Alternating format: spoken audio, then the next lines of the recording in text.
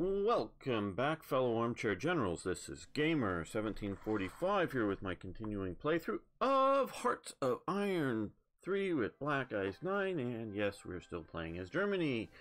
Okay, let's continue this up the speed a bit.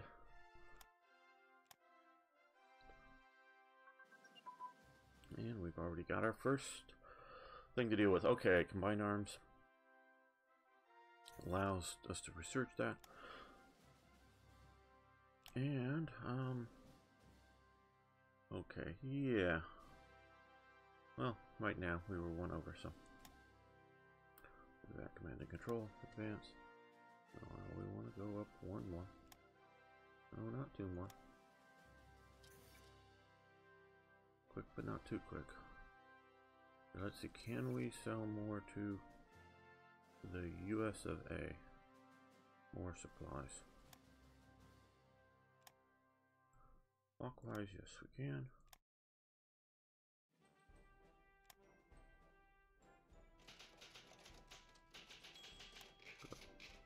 We'll install our technology. Now we still have a lot of spies, and some of them are doing counter spy operations.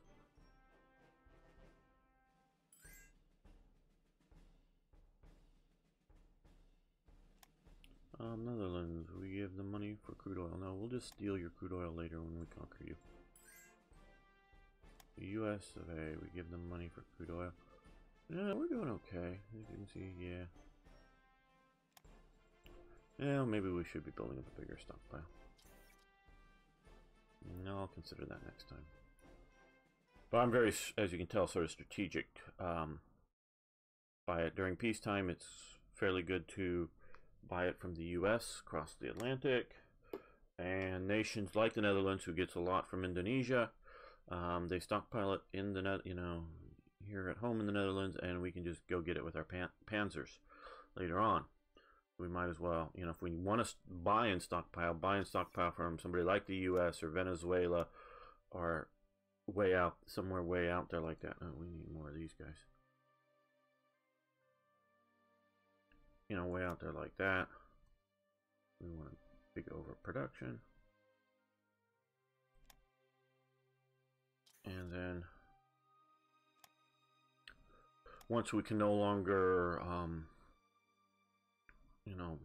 trade out there without having losses to the enemy, we can then trade from the Soviet Union.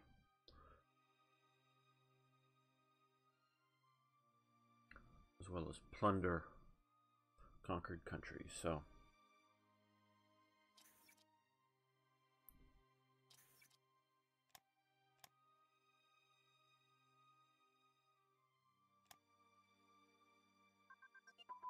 okay, fire control solutions have advanced for our light vessels. Well, we'll stop that. We're up to 37 and we're still in 36.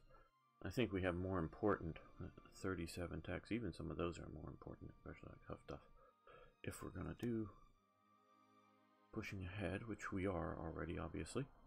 These we are fully done with currently. Okay.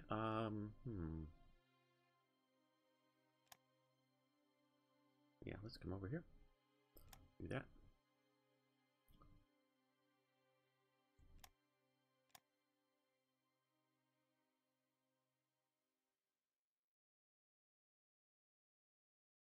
Okay, so we're still at 241 with all of our ups, downs. You can see like the Pioneer program down 3%, building air bases in West Prussia. That'll go away fairly soonish. Sooner than the Pioneer program will, that's for sure. So that will get us, 5% there. Wearcrest system, level 1, 1%. That's going to be basically with us through the rest of the game, a cost.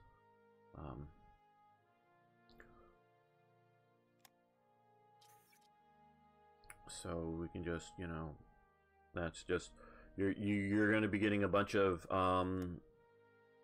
units by events. A lot of them aren't good units, necessarily, or whatnot, but they are good for reserve, if things start going bad, or if you want to,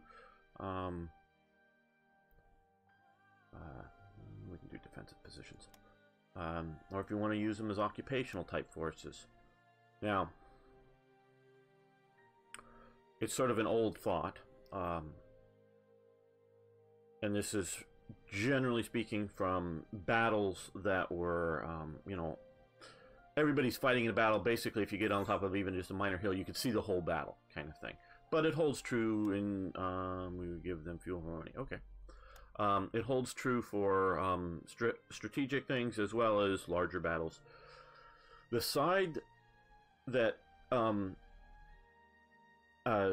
still has reserves, you know, the first person to throw all of his reserves into battle is normally the person who's going to lose it. Well, that was short term. Who's going to be losing it. Obviously, if you see an opening, you know, oh, we can flank the enemy or whatever, and then you just decide to throw all your reserves into the battle. Alexander the Great did that a few times, though I think a few times it may have been sort of a desperation move. He sort of got stuck into things, and brilliant general and got out because of that. But you know, so yes, it can be even in, you know, an 18th century kind of thing. You can see an opening and decide to throw in your reserves while the enemy still has reserves. Now, but that has to be a killing blow. Otherwise, because if the enemy still has their reserves, they'll just send them in to stabilize the situation, turn it around, and you know, on you, and you don't have any new reserves to deal with it. So the idea that if we maintain a lot of these reserve units in Germany, the AI probably won't. Basic tank ammunition, yes, all of these things are all up by, well, some of them by 6, most of them look, well, some 8, but that's, you know, heavy and various ones, but a lot of 4s, so that's a really good. Basic tank ammunition is up there. And the kinds of things, and I know a lot of you guys are already, you're going, hey gamer, I'm already with you on all, you know, all this great detail. But what I really try to argue, and what others that think simplicity is better, because you're trying to get to the critical factors and not just all the other contributing factors. So, you know, why worry about making uniforms? We just worry about making rifles or something like that in the Hearts of Iron 4. Well, what I think, and I like these type of things, is not everybody could make basic anti-tank ammunition. And basic anti-tank ammunition is more than just simply a solid shot going down range. It's, you know, with some of these things, high density alloys or other sorts of things that make it a tempered round with a very hard tip for penetrating armor. And I don't know, Denmark or maybe Hungary, and I don't know, you know, really didn't have factories set up to make those particularly hardened anti-tank rounds. So they just didn't have that ability. That's what, so even though Hungary makes tanks, what is it, the Toldi, you know, are they making really good tank ammunition, or are they buying it from Germany? You know, so that's what makes Hungary different than Germany, even more so than just simply the size. And that's a way, and a lot of these people, and I will agree with them, maybe the differences aren't so huge between Germany and Austria, but those differences are huge once you start getting out here. And, you know, China's ability to make super good steel, even Japan is having some difficulty. Now, they made some duraluminum, really good aluminum, better than the Americans made, that they later, once by the end of after the war, they copied. You know, so Japan isn't behind on everything, but they're not up equally on everything either. So, you know, that sort of shows some of the differences, and they're incremental in places, but they're also sort of fundamental. Okay, and the reason I paused because I wanted to, while talking, but okay, let's do more naval power research.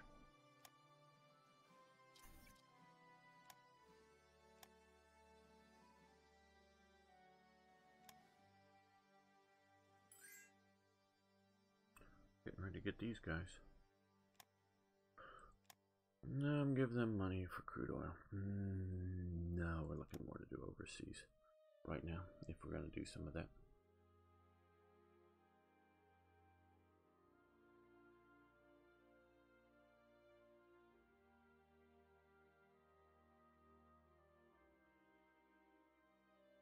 So I really do like that sort of a lot of little things adding up that make first tier nations different than third tier nations or fifth tier nations or whatever.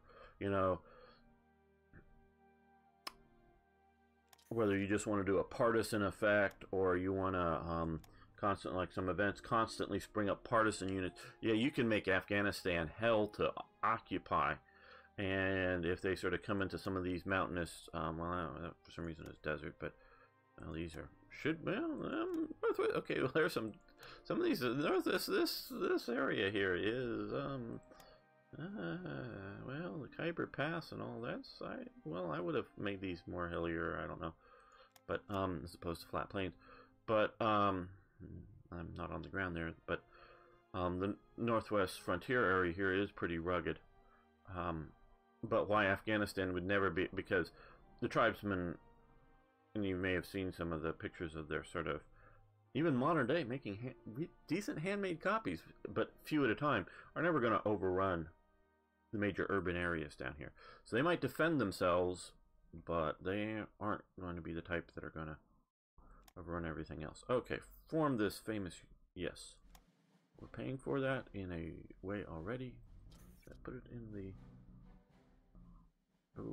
we got air bases we need to move up. Okay. Get those up there. They'll flash in. Okay, they'll flash in.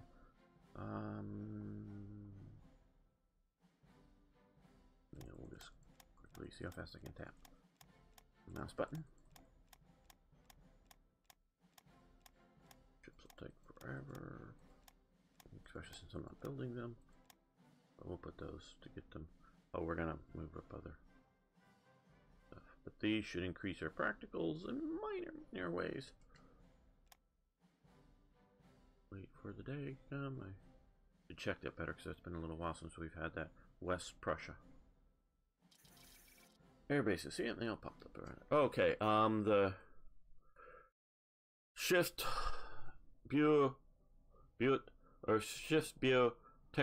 Technische Gesellschaft, STG, the Society for Marine Technology, needs to change its status to in several points, including a notice on necessary Aryan descent for membership.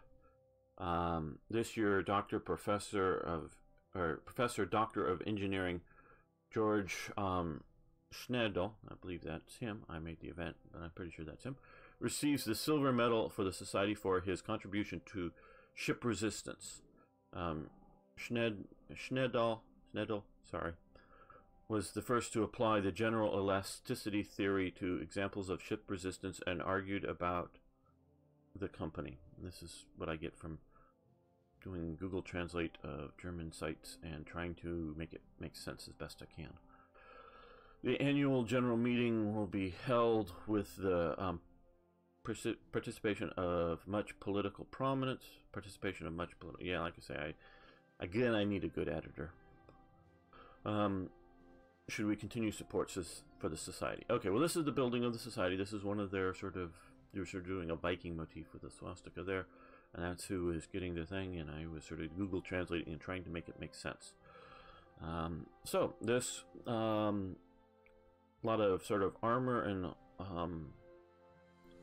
hull type gain for streamlining different submarines and things, so we get that. But as you notice, they're all minor, so unless you can decide not to do it and don't spend the supplies, but we're gonna. So unless you're actively going to research all these things, you know, they're not going to help you.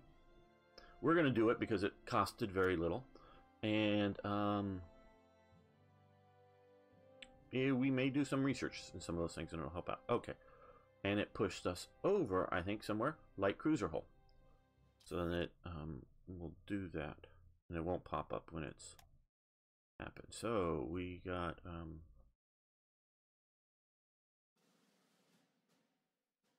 39. So light cruiser armor. Okay, so that did help us a little bit. That's something we were actively researching. Okay, silver medal for sculpture.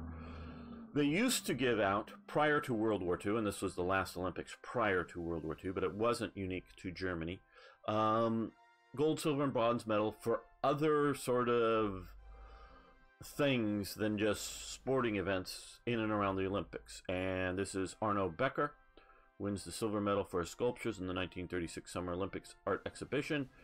In 1936, he won the commission for 2 sculptures representing athletic prowess intended for the 1936 Olympic Games in Berlin, one representing decathlete and the other the victress. Male and female statues, basically, that he specifically did for this, the Berlin Olympics. And we'll hear more from Arno Becker later.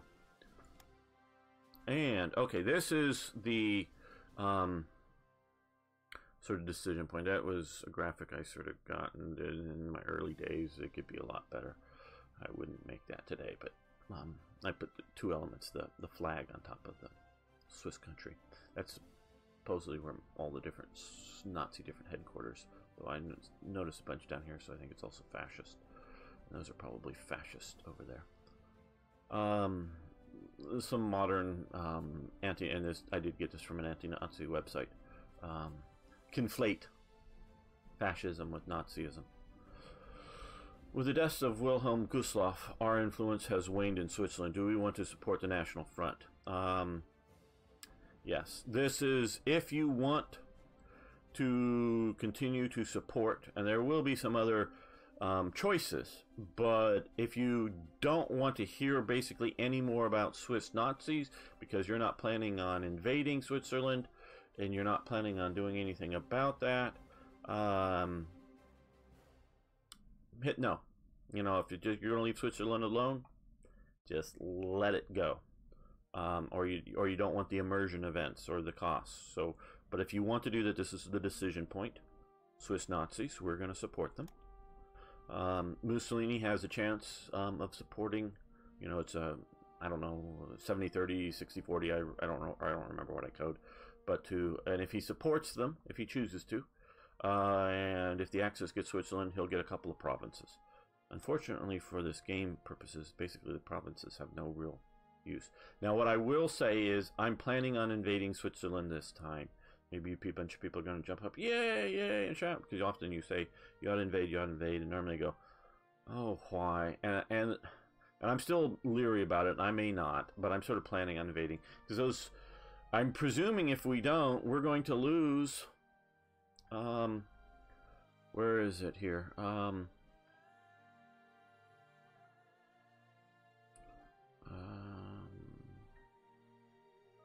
Well, let's see,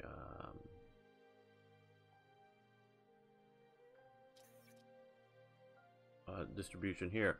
We will lose, again, BS2, IBS 2000, that's the International Bank of Settlement. I presume we're going to lose that if we invade Switzerland. That has always been, I will admit, the main reason is just because they didn't do it historically. So I haven't felt the need to, and Switzerland never does anything to attack me. So why bother? And it's normally not any good invasion route for me to go either into France or whatever. The main reason I'm considering, and I'm sort of planning on it at the moment, but I may talk myself out of it, is Italy feels like it needs to super guard the border against Switzerland. So Italy puts a lot of divisions up here. Especially once, you know, all the rest of the Mediterranean is sort of taken, and not be aggressive in other places. So that is my biggest reason. If we take it, Italy won't invade, or won't defend the border against it. Dietrich Bonhoeffer, I will admit that I've never really read any of his works. I've read writings about him, you know, multiple page, you know, informational stuff, but I've never actually read his stuff. August 1936, Bonhoeffer's authorization to teach at the University of Berlin was revoked after he was denounced as a pacifist and enemy of the state. Bonhoeffer was a dissident, anti-Nazi, and author of The Cost of Discipleship. And he is a Christian resistance person, not a resistance as in shooting, but as in a operating against the Nazis. Eventually he goes to work for Wilhelm Canaris, and Canaris protects him up until basically he's done, you know, in the post-July plot against Hitler. Bonhoeffer's killed at that point, or some point after that as well.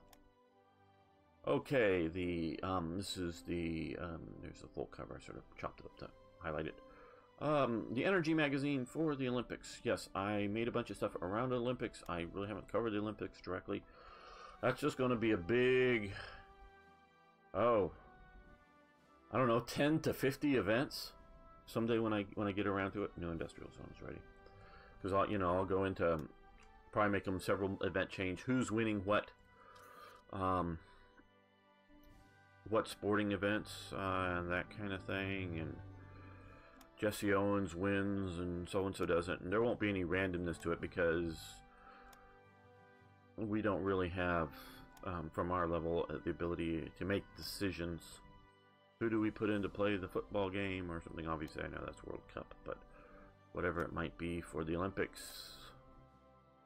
Well, let's start on aero engines here. I know we still have a few more here to do, but so that would just simply be a really good, and I've even made a few event images. I got stuff dealing with the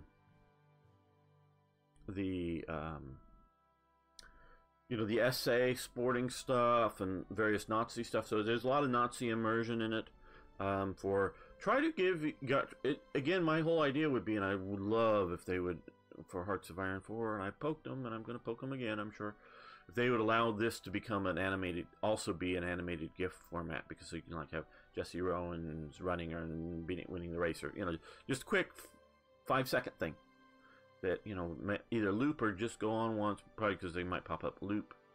I love that, but it would be a whole immersion thing of what it was like to be in Berlin. So I've collected color photos of the flag-lined streets and all this, what it would be like to be in Berlin for the Olympics, and it was a big show and through the whole thing, and so it would be an impressive event chain, and it would be really immersive. And yes, I would make it so that if once you've seen it once or 25 times and you're tired of it, a few quick outs, yeah, good, go on, if you don't want to step through it every time. And I know a lot of you guys, you like all the immersion, you're going to play it because you're watching my channel, but a lot of other people out there might not like that immersion and slowing up the game that much. They have the abilities to opt out at times. Okay, Henlein and Hitler, there they are together. The State and Deutsches Party leader Konrad Henlein has come to Berlin to meet with Hitler and the National Socialist leaders to seek support for the SDP. We must decide the important question of the Germans living in Czechoslovakia. Should we support the German-speaking areas joining the Reich, or leave Czechoslovakia in peace? Those are key things. This will have long-term ramifications for the future. And I try to make this clear without maybe hitting you over the head at the hammer even more. Support the SDP or stay out of Czech affairs. You stay out of Czech affairs, you aren't going to get the Sudeten events, to get there. You can invade them. You can invade Czechoslovakia once, you're allowed to, and go in there and invade and take it. But you can't, you won't get the semi-peaceful possibility. There's still a possibility you could go to war. We're going to, of course, take that, but just so that you know. Okay, build air bases, yes. So that happened there. So what we're going to do is come here and check this out immediately. More air bases. Yeah.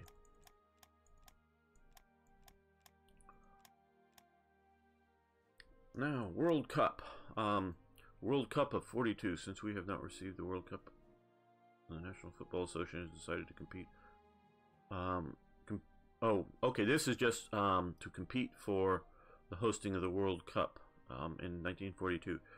Again, of course, you don't want to tell somebody in 1936 that you're planning on having a world war in 42, so including your own people, you know, your own ministers and whatnot. But I would also very much argue that they weren't thinking there was going to be a war in 1940. And a lot of that comes to the idea that the 1940 Olympics was going to be in Tokyo. Well, they might do the winter part up somewhere else. And that was what it was going to be. But it was removed only because of their bad behavior of invading, you know, China. And, you know, so that happens. And so then they looked around for a new venue. Well, Germany had Garmisch Park had a nice right there. Had a nice Winter Olympics stadium thing already built in 36, and everyone liked it in 36. So they were going to get the Winter Olympics in Finland and Helsinki. I think it was also a political decision to sort of like, we're having the big international political Olympics in 1940. This was decided in 38 or something, or whatever. I forget exactly the year. And there, I think there's some events covering it. To reject Japan getting it, but it was sort of to say, hey, Finland's part of the Western world. Keep your hands off Soviet Union. So, but at that point in 38 or 39 or whatever the exact year was, they were Hitler and his Nazis were still enough of the party of community of nations, even though they were sort of, you know, taking some territories around here, that they were still planning on, even with the taking of Czechoslovakia, you know, all of Czechoslovakia, they were still planning on holding the Winter Olympics in Nazi Germany. It was only the start of the war in Poland in 39 that put that to stop. So, and, you know, that really to me shows that they weren't planning that to be a world war. Okay, so let's see. We're going to lose threat on all, gain some popularity, and lose a little money getting prepared for whatever. Whereas we're competing for the World Cup in 42. Okay, we're playing nice. Everybody love us. We're nice. We're cleaning up all the dirty street cities. Dirty streets in the cities. Salt gliders. Okay, we were just doing that mostly to get that undone. Let's come over here and yeah, light bombers. Either that or start working on the fighters.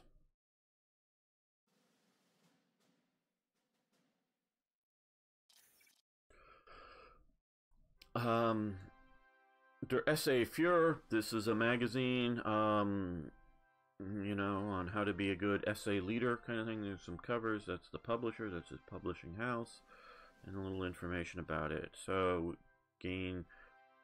I sort of take a lot of these organizational events to sort of be more political, you know, the National Socialist Party more politically organized, and depending on things, and a little bit maybe more popularity.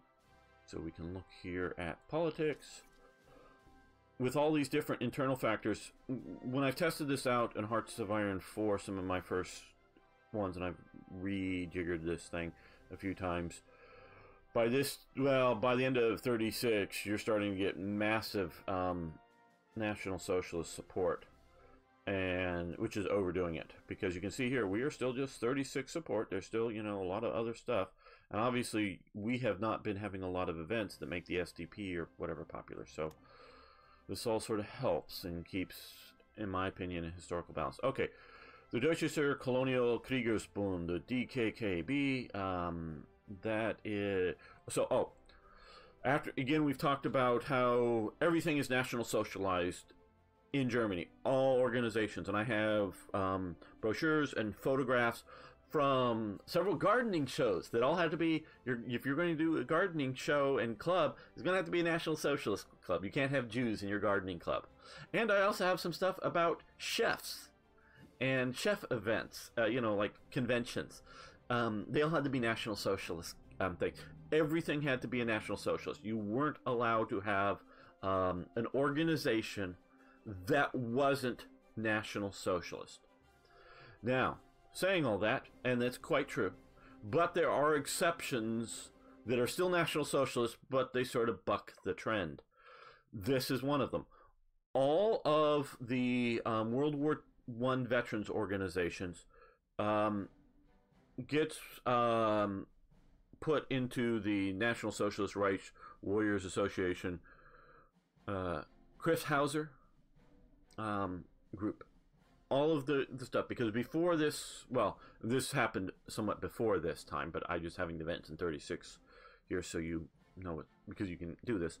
But what happens is, you know, before 33, or before Hitler comes to power, you've got communist veterans associations, socialists, social, you know, more, you know, liberal Democrat type people, conservative, you know, German national type, nationalist type, you know, that's want the return of Kaiser, the Kaiser type, you know, have all these different veteran organizations. They all either simply entirely go away because, like, they're communists, or they merge all the members into one organization. The one exemption is Leto von Borbeck and the DKKB. Primarily, it was because these guys sort of had a bond in that their war was so different than, because there was a war down here, though that ended fairly quickly, and of course the really smaller ones disappeared fast, and even this war way out here sort of hung around for a while, with the Germans playing guerrilla warfare games. And of course this lasted through to the end, and he marched into, you know, once Portugal went to war and territory and there, and surrendered only after Germany had quit the war. So they have this different, and because that's sort of hero status of all that, different element. Now, you will see pictures of these guys wearing swastika armbands and doing other things, but they sort of got to run themselves internally. They were technically part of the larger group, the NSRK, and they, no, more than technically, they were part of it, but they got to run themselves internally. So, it was sort of, and he was sort of the leading figure, and of course he was very much an anti-Nazi, so they sort of kept to some degree an anti-Nazi group. We can support them, or we cannot. And this I look at as more as, if you support them, you'll have, this is part of the element, not the only part of the element to get eventually cores and other things down here in Tanganyika. So we're going to do that. That's sort of the decision point, or at least one of them. There's another one, or another couple coming up. But you don't get some of the other ones. You can opt out of some of the other ones. Okay, here's Black Ice's Summer Olympics. Summer Olympics, officially known as Olympia, Germany. It's 33 gold medals. Gets shown up that the Aryan race isn't some sort of super race, especially by Jesse Owen and a bunch of other black athletes. My understanding, because I watched some documentaries, including some about like I think it was a rowing team from Northwest U.S. and stuff. Most U.S. athletes are white, but they definitely, as an organization, who gets picked is not done, and there are several Jews.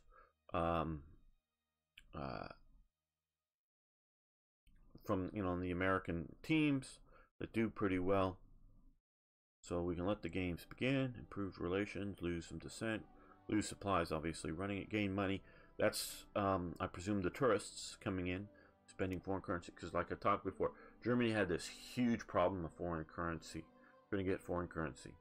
If you could, you know, Germany could pay, and the German government could pay for as much as they wanted to, okay, as they wanted to for things. You know,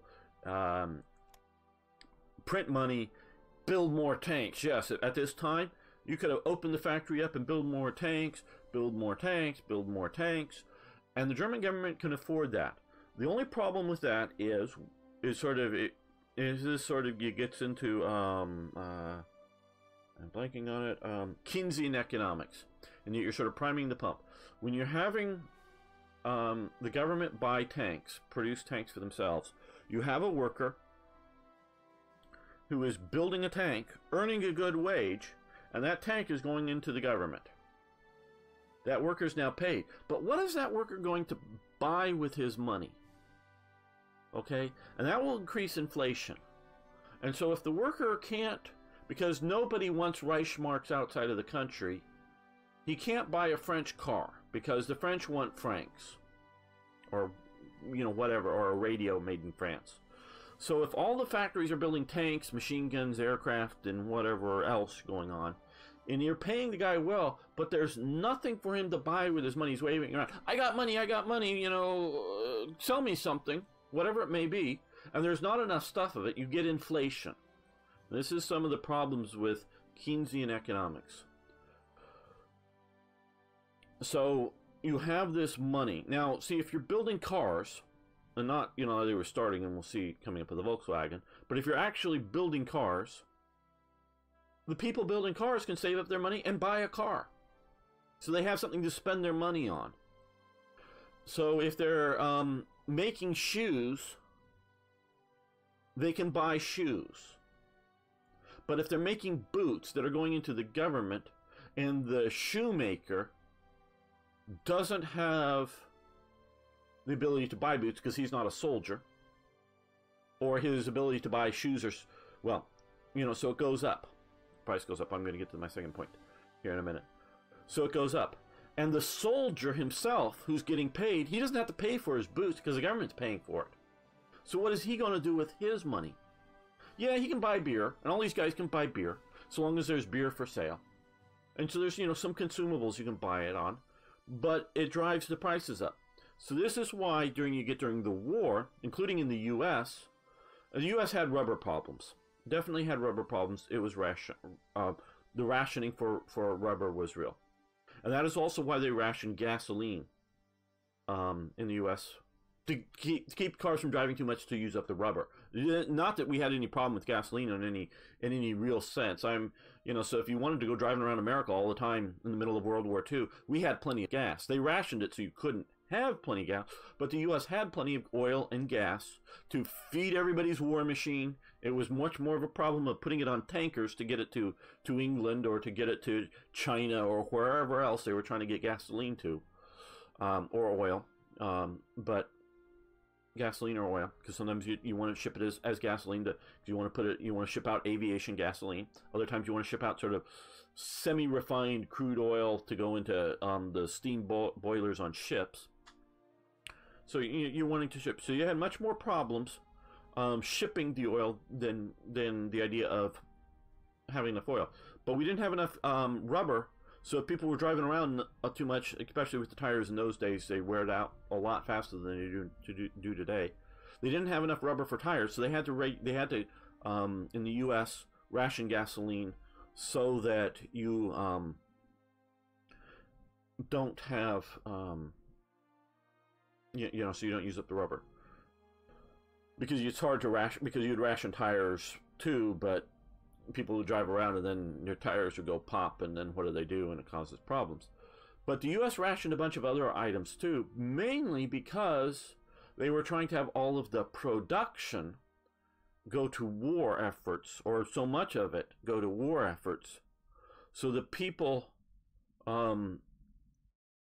couldn't, you know, would overspend on stuff because they wanted it now, and a lot of the women could, you know, who had jobs, could now spend it on whatever they wanted to.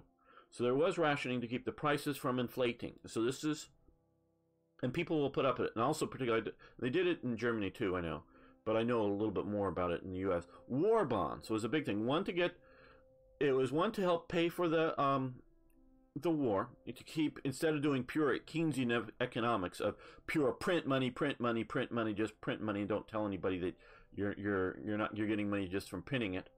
So it was partially to pay for the stuff, but it was also, and then you get minor but paid out over many years interest. You get the money back, costs the government a little bit more, it spreads out the cost, the interest isn't that big of a problem. It's an issue, but it's not that big of a problem.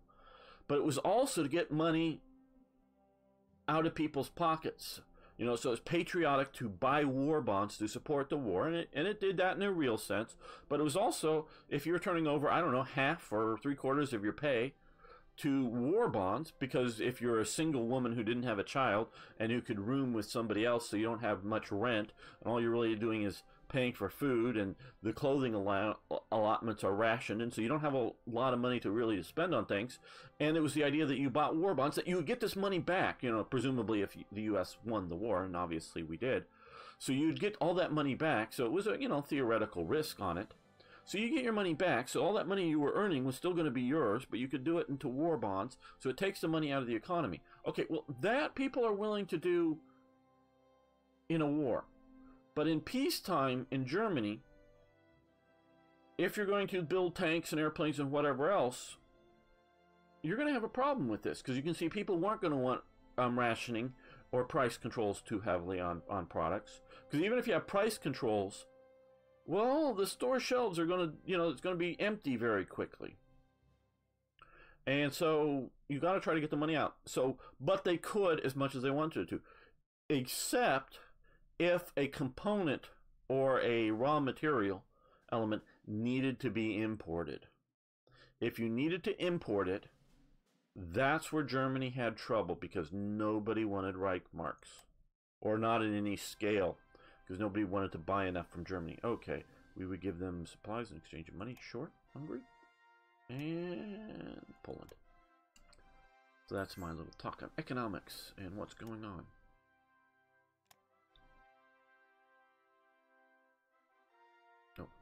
I paused it for a reason, because we've had a bunch of factories come due, and we're going to have these guys, because these guys are partially built, continue, and they've gotten a little cheaper to build. Okay, but we want to come here, and the reason, part of the reason I don't just, you know, hit plus plus plus is because we have this sort of uneven building product. Sometimes we can build more factories at once than other times, and I want to get these other factories that are partially built. Well, yours isn't even completed. The partially built ones, well, it's just going to be quicker to turn it this way to see. Actually completed, so that they're they don't forever hover as a unbuilt item.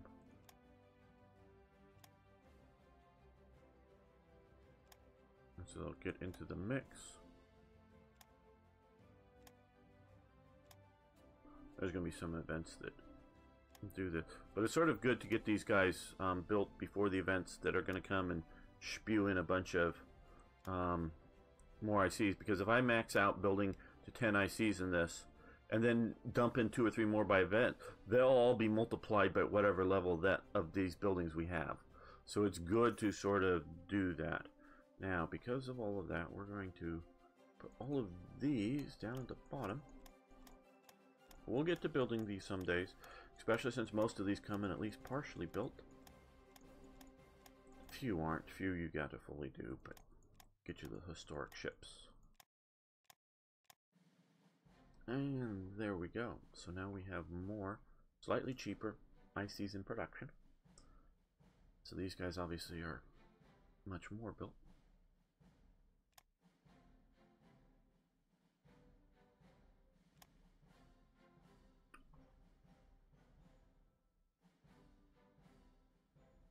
As Hayek said, I think it was Hayek, if socialists understood economics, they wouldn't be socialist. Yeah, in Keynesian economics, in the long run we're all dead, true, but also in the long run, Keynesian policies don't work. Short term, they sort of kind of work, because in what is it, Alfred Maynard Keynes, if I have that right, yes, if you build a bridge across here, you know, pay the government to build the, you know, the government pays for building the bridge, you employ a bunch of people, and once you get that bridge done, yes, up on both sides of the bridge up here, because otherwise you had to go all the way around, and this is actually rather rough water in here that isn't Fairies can do it, but it ain't necessarily easy going all the time. Um, so you get an economic boom, particularly here because it was very underdeveloped. San Francisco is very highly developed, but still you get economic increase. So Keynesian priming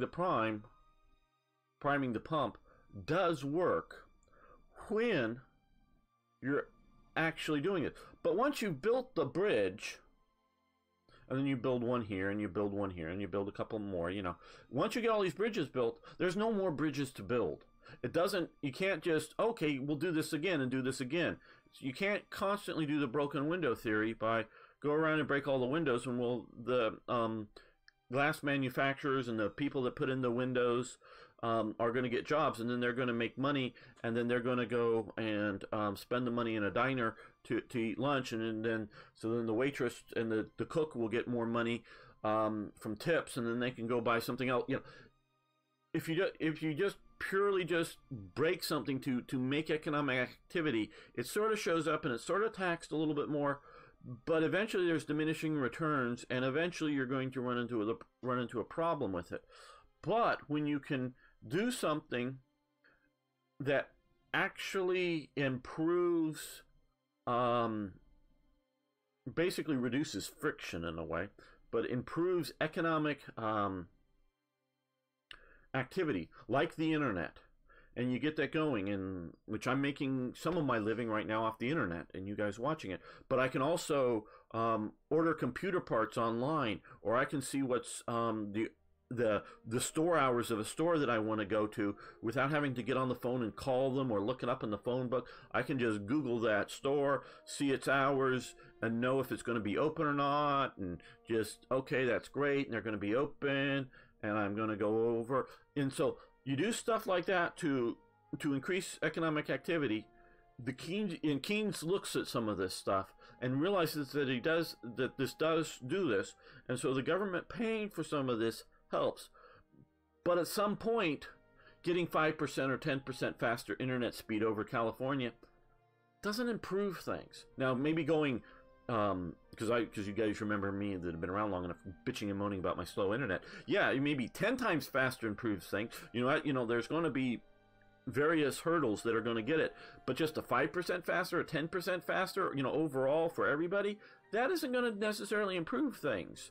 So at some point, until you get a new type of railroad, you know, not just railroads or high-speed trains, but a maglev railroad that can go really fast but cheaply, energy-wise, move, you know, big heavy loads across America, but move it, or something, you know, something totally new. Until you get to that point again, a new plateau reached and going over, the Keynesian has, you know, once you build the rail, you know, so once you build the existing railroad, putting a railroad into a super small, tiny town that doesn't need but 1 or 2 shipments a week of a big, you know, truck, totally, it doesn't do any good. It just doesn't, you know, stops being any good. So he understands that, but he doesn't get, yes, yeah, we're doing really good with energy. So we'll do that, and we'll help the fascists out, or the nationalists out.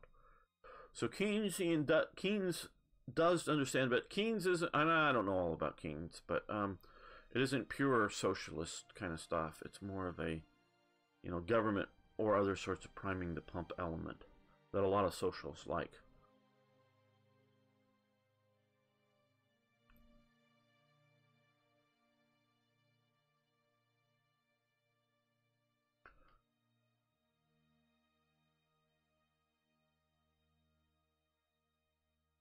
And so this is all the kind of stuff that I'm looking at and sort of studying with National Socialist Germany.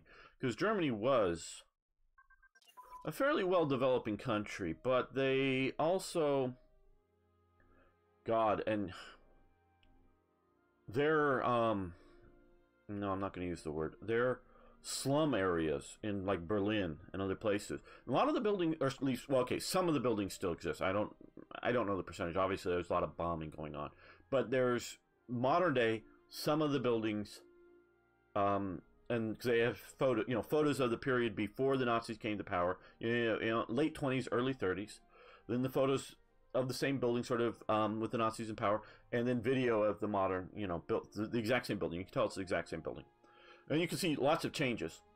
And the pre-Nazi building had outhouses in the back of, say, a 6 or 8 story building. So if you wanted to use the outhouse, you had to walk downstairs. And basically, the people talking about living in it, it just was an open sewer that you were sort of walking through to get out there, meaning it was wet and whatnot from all these people using it, and it just couldn't handle it.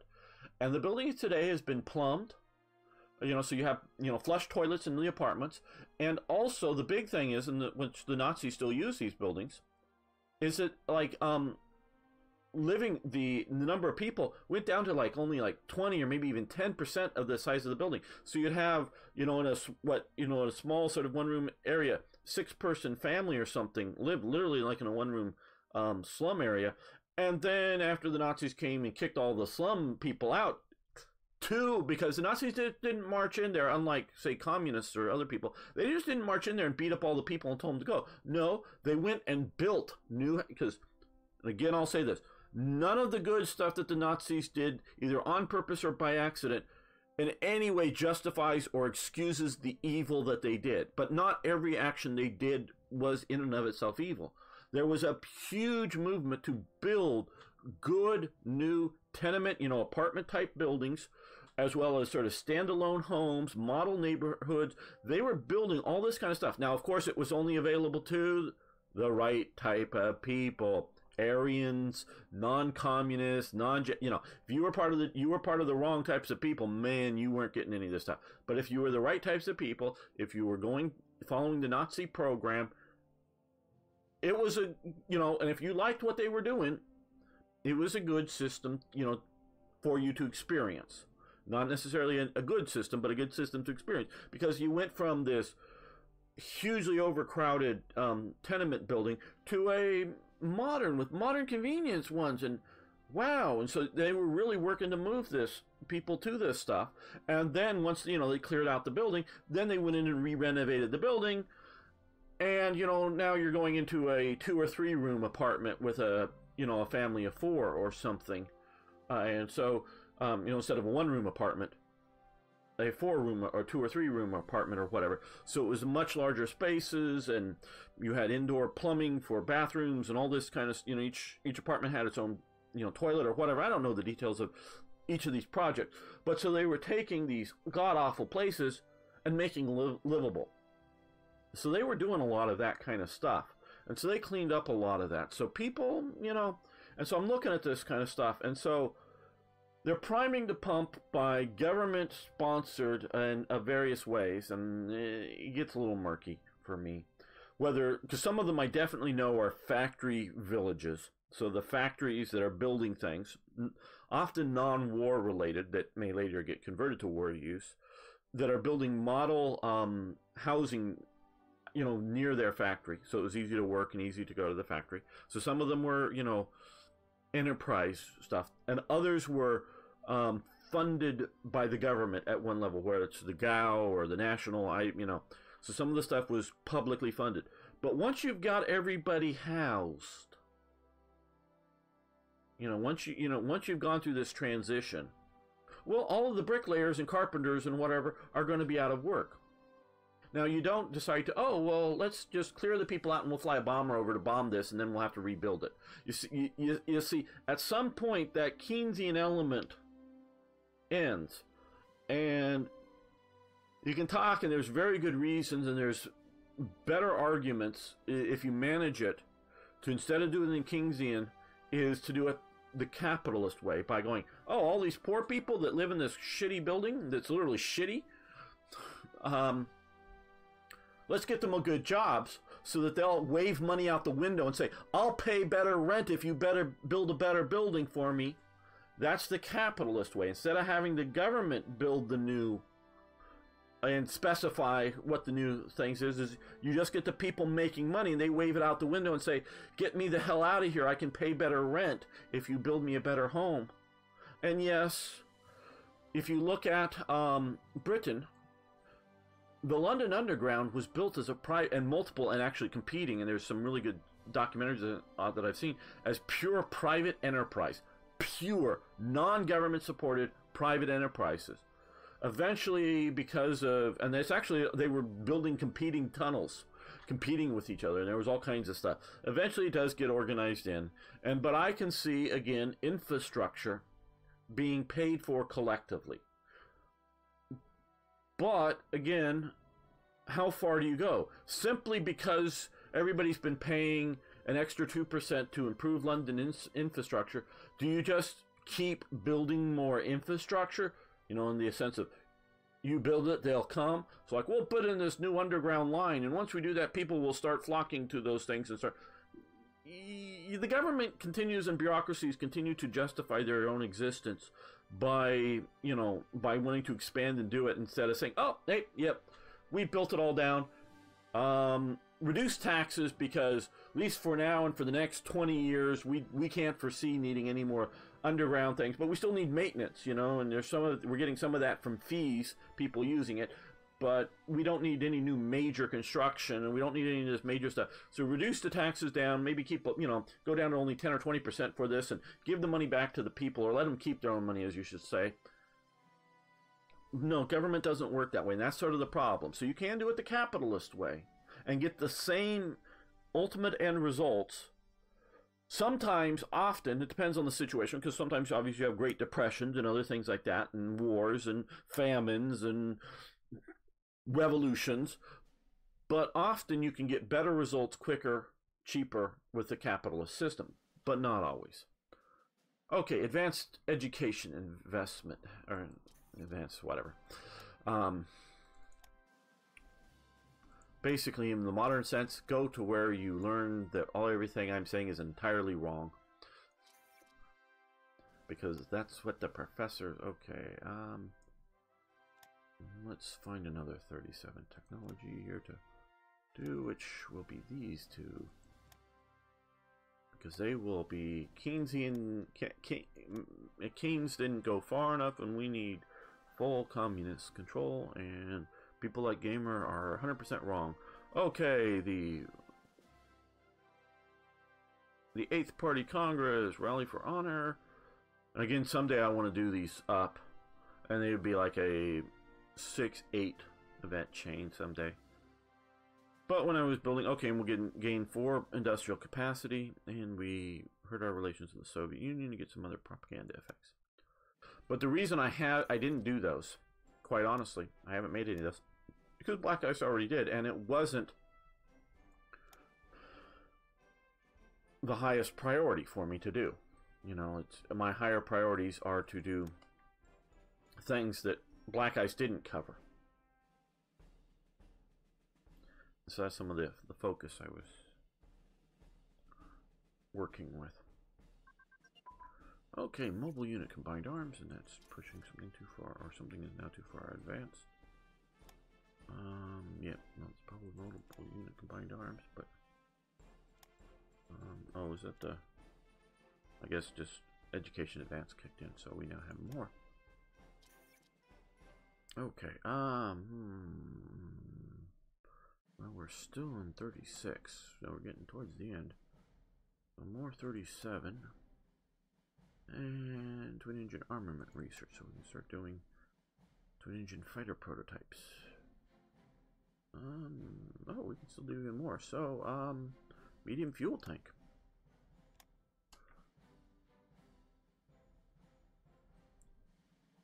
And so yes, there are people that heavily disagree with me. The reason we're not getting money is because we zeroed out and interrupted our production or our sales of supplies. So yes, now we're back to a positive gain. Ecuador, yeah, some of the problems with going negative.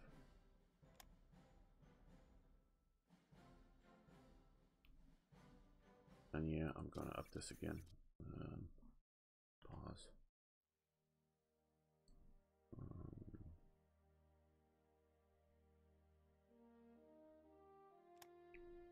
Get on top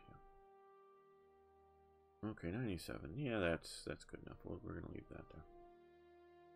I want to build that up. Okay, Brătanu meeting. That's that guy.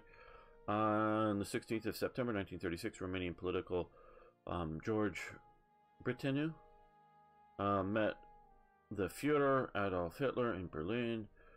Should we make the offer that Germany will supply Romania with weapons and will guarantee their borders in exchange? They will strengthen our commercial ties and not allow the Soviets to enter their territory. Okay. Obviously, there's various political people are traveling around and meeting with other leaders of various times. Romania monarchy had been, the monarchy that gets to be the Romanian monarchy or German rent-a-princes, basically. That's what Romania gets, Greece gets, and a few other people gets. So the monarchs had been fairly pro leading up to World War I, Germany. But the people of Romania, and this is the reason I know this is sort of George here, is because I've learned, again from Vlad Virgil 96 stuff, that a lot of Romanian is just simply, oddly, as I would say, weirdly, spelled Latin, because they really are sort of have this fairly tradition of trying to be Western and Latin, a lot more than, especially growing up, with that all being deep behind the Iron Curtain. To me, that was all weird and unknown to us. So they really look towards culturally France, particularly, but also Italy, and that's what they really sort of look towards as a people, not towards Germany. So in World War I, the people basically forced Romania to go onto the Allies' side, where the monarchy had sort of emotionally and wanted to be on the Entente side. No, not the Entente. The Central Powers side. I'm not going to call it the World War II term. So, yeah, Romania has been going back and forth, and I don't know all the details for while they were fascist, and then Cordonu gets kicked out or dies or whatever, or kicked out and dies. I don't know. So they've been going back and forth. They would like to be, again, because of World War I and such, allied with Britain and France. And they're buying, you can look and see a lot of, in their parades, French and Italian tanks and aircraft and other things like that. So they're really trying to model themselves on Britain, or on France and Italy's army, and trying to do that as an alliance. But Germany's, Hitler is like, hey, I hate the Soviet Union, and this is another country. We also hate Poland, and we want to get rid of Poland entirely, too. But Romania doesn't have to disappear, and if they're going to be a good, strong nation, you come on our side, and we'll protect you. So we can make the offer, and you can decide not to, but you can make the offer. Now, if you're met with the Romanian politician, George Brătanu in Berlin on that, he offered a very favorable deal, German military equipment for bilateral community relations. Basically, a lot of that commercial relations was, of course, oil, and take Reichsmarks for the oil and whatnot, as well as paying for the oil in weaponry. The assurance of the Soviet troops would not be allowed to transit their territory. Basically, a defense pact. If the Soviets attack, we're in on it. The fool Romanian politicians decline your position. Now, you may think this is odd, but the way I coded this was, Romania will always decline your offer. Now, why did I even bother making this? Well, one, for immersion, so you get the chance to make the offer that Hitler made. But two, if the Romanian player is human, not the AI, the human can decide to join you, which puts you on the path of getting them into the Axis.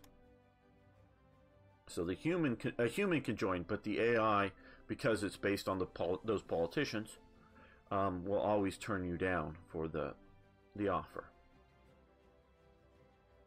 But so I do sort of think of these things. So if we were playing a big mega game and had somebody playing Romania, they can make the decision. Do we want to try to do the French-British alliance, or do we want to try to do alliance with Germany or whatnot?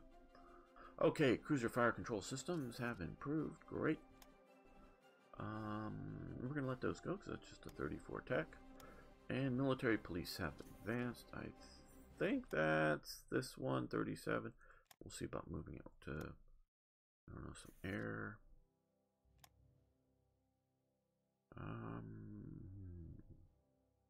We'll wait on those till 37, I think, unless I just come up dry on everything else. Oh, we'll do this. We'll go for that. Okay, and on this point, I think we're going to end the episode. I want to thank everyone for watching. I want to thank you for liking the videos. It does help visibility on YouTube.